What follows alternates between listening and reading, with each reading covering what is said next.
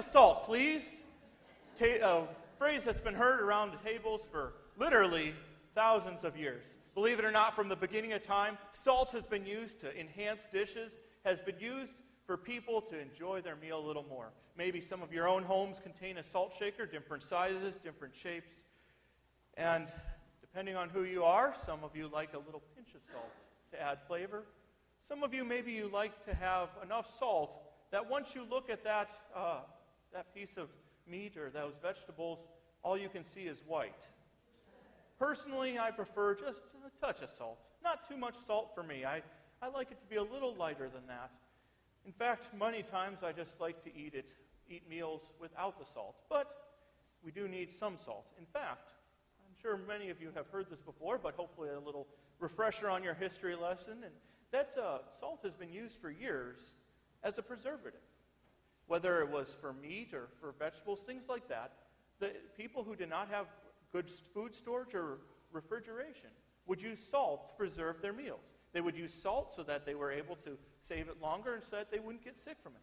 Well, not only has salt been used as a preservative, but it's also been used as a purifier. Believe it or not, we have records back to 6000 BC, that's BC, before Christ, of people using salt to purify their water. Now today, of course, we just use salt and to soften our water, but back then they didn't have the treatment we did, so they used it to purify their water. Salt was used in various religious festivals as well, but most importantly, salt is used to regulate the fluids in our body.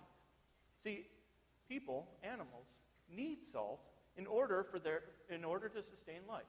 If we didn't have salt, we would either sweat too much or we wouldn't sweat enough. Our bodies wouldn't be able to properly process the fluids in our body. But now getting to our gospel lesson today, Matthew chapter 5, Jesus uses salt as an illustration. In fact, not just a metaphor like we might expect, you should be like salt, but notice what he says to the disciples. You are the salt of the earth. Did you notice that? It was not you are like the salt of the earth. You should be like salt shakers, but you are the salt of the earth. And what did he mean by that? Well, we just finished up with the Beatitudes. Remember last week, Matthew 5, we heard about the Beatitudes and we heard all the blessings that come from adversity. And now we have Jesus telling the disciples, you are to be salt. Well, I'm certain he didn't mean for them to be tasty condiments on the Romans' table ground up to perfection. Rather, he was encouraging them, much like salt, to be purifiers, to be preservers, and to be life sustainers, and even enhancing the lives of the world around them.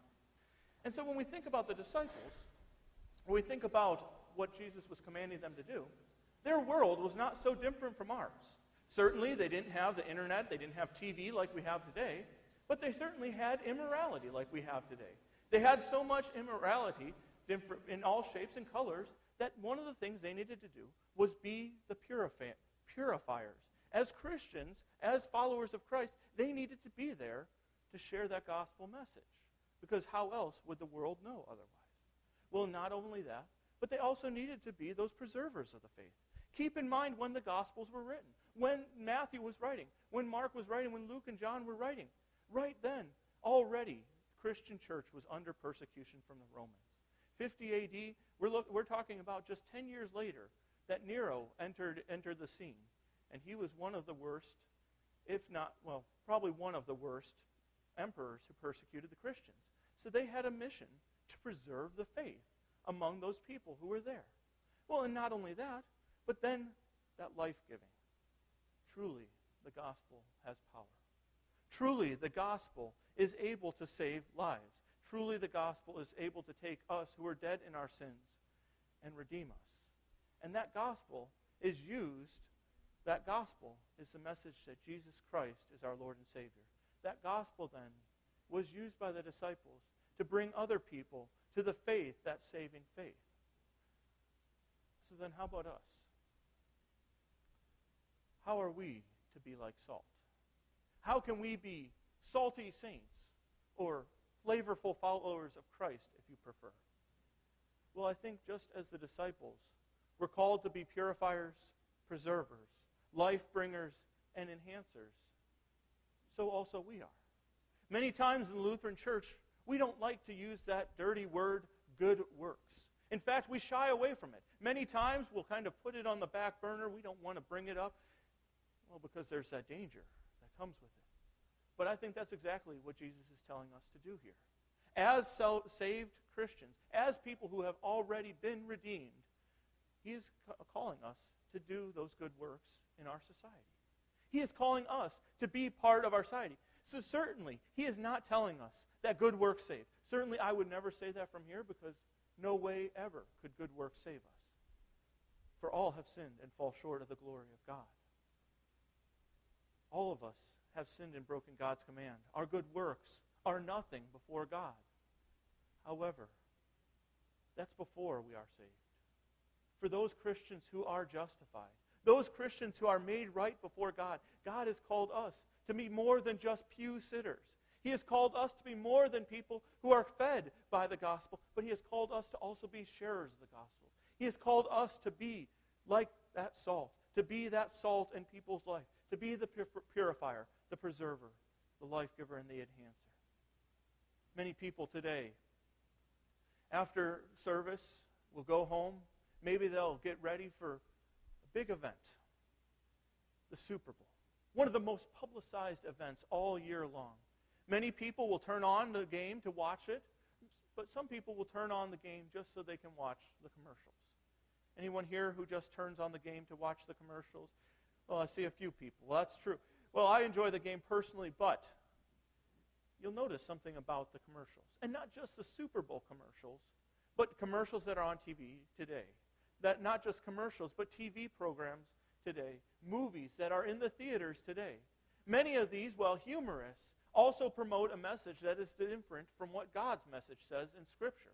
Many of these commercials are promoting things as seeing human beings as objects of our sexual desires, rather than seeing people as human beings who God has created. Many of these commercials are pushing for avarice, that we fill ourselves with more and more. Many of these commercials, these TV shows, are pushing for improper uses of alcohol, drugs, gluttony, things like that.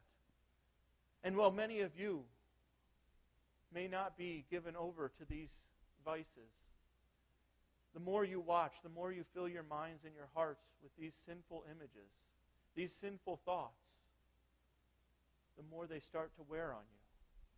The harder it is to be that purifier. As salt, we are to purify. Now you may say, who am I? I am but one voice. Who will listen to me? But even one voice makes a difference. Because then maybe there'll be 2 voices. Maybe there'll be 5 voices. Maybe there'll be 10 voices. Maybe then 50, 100 voices. And as we join together, as we stand together as Christians, pushing for what God's Word says, rather than what the world teaches, we can help to purify our society. God uses the good works through us to make changes in our world. Just consider Paul's words in Philippians chapter 2. For it is God who works in you, both to will and to work for his good pleasure. As Christians who have been redeemed, God works through our lives to help purify our society. And if we do not, who will? If we are not the ones who stand up for the truth of the gospel, who will? Who is the one who will pass on the message to the next generation? Who is the one who will preserve the message for the next generation, if not us? If we are not the ones who stand tall, who are not the ones who stand strong, who are not the ones who stand up for it, however can we expect the message of the gospel, the truth of Christ, to be preserved? It's awful hard to think of that, isn't it? Because we know that if we are not the one who preserve the message of the faith, if we are not the ones who defend it and stand up for it, who will? Jesus rhetorically asks in Luke chapter 9, if a blind man leads a blind man, will they not both fall into the pit? How true it is. When our world is left to guide itself, when our world, our sinful human nature, is left without the precious message of the gospel, how true it is that it will not lead to life, but will lead to death. The world offers us these promises The world offers us these temptations, these vices. But these are not what Christ says. Christ tells us, "For I am the way, the truth, and the life. No one comes to the Father except through me." That is the message we have to preserve. That is the message that Jesus has given to each of us to share with others. Not just to bottle up, but to share. Not just to preach, but to share in our actions and our deeds. Think about each of your lives. Think about where you stand. Think about, have you been that salt? What image have you shown to the world? What message have you sent to the world? Many of you are mothers, fathers, or at least grandparents. Well, I guess you'd have to be grandparents if you were mothers and fathers as well. But if many of you have had the opportunity to raise children, you've had the opportunity to see them grow up, you've had the opportunity to lead and direct them. What influences did you see on them while they were growing up? Were they positive influences? Were the influences that the world gave something that you think that they should follow? Think about those commercials. Think about those TV programs. Think about the internet, the movies we have today. Are these examples that we want our children to follow? Certainly not. Certainly not. And if we are not the salt, the ones who preserve the faith, then how else will they be raised? And like I said, it's not just in the message that we preach, but in the lives that we live as well. In the lives that we live as parents. See, doing the good works of God are not simply to go to church, to read the Word, to evangelize, to share the gospel. But we do the good works of God when we are those parents, those children who take care of our loved ones. We do the good works of God when we are even when we help that little old lady cross the street, or when we help that little old man cross the street, or when someone helps us across the street and we even just say something like, "Thank you." See, our good works, as Isaiah tells us, are nothing more than filthy rags. Filthy rags that amount to nothing. But as redeemed Christians, Christians who at one time were separated from the Lord, Christians who at one time did not know their Savior, who now are part of His kingdom, as those redeemed Christians, God working through us makes those works greater than we could imagine. He uses those good things. He works through us to serve others, to care for others. As salt, we do have that life-giving message as well. Certainly, we are not the message. We are not the ones. Think about a dish that you've had before that had just a little too much salt on it. It overcame the taste in it. It kind of ruined the flavor. Well, as life givers, as the ones who share that gospel message, we are not to put ourselves forth, but we are to put our Savior first. We are to put that message that first saved us first. We are to share with people that good news, that Jesus has died for them. And we know that. We know that it brings salvation because He first died for us. He first gave His life for us. He lived that perfect life. He allowed His hands to be nailed to the cross. He hung on that cross, took the mocks and the insults. But He did that for us. He did that so that we would know that we were saved. He did that so that there was no question in our hearts or on our minds that we were redeemed. And He did that out of His great love for us. He did that because He loved us more than anything else in all the world. Our God,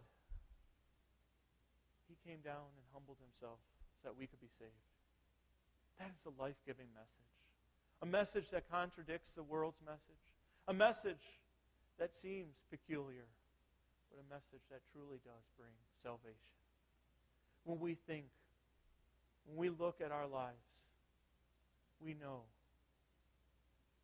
that as salt, we need that message of salvation.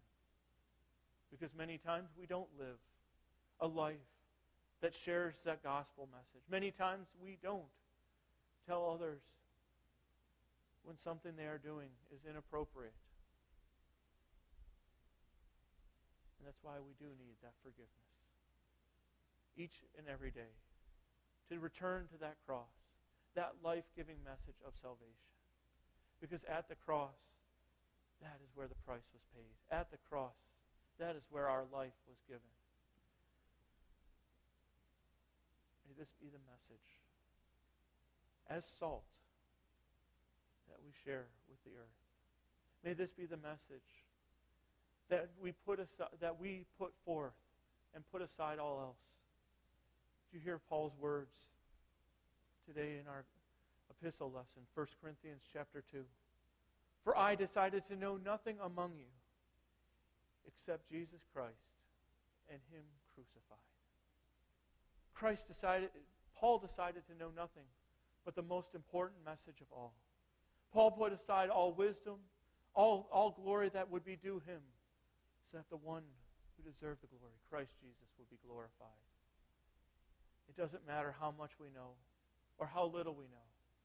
It doesn't matter if we've been a disciple of the Lord, a follower of Christ for a while or for a short time.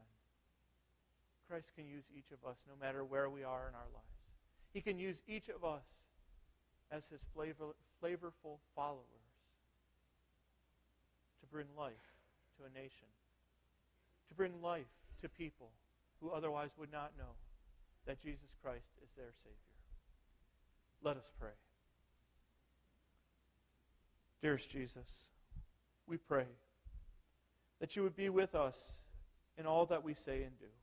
We pray that You would make us purifiers, that You would make us preservers, that You would make us life-givers, life-bringers who bring Your gospel message to the lost.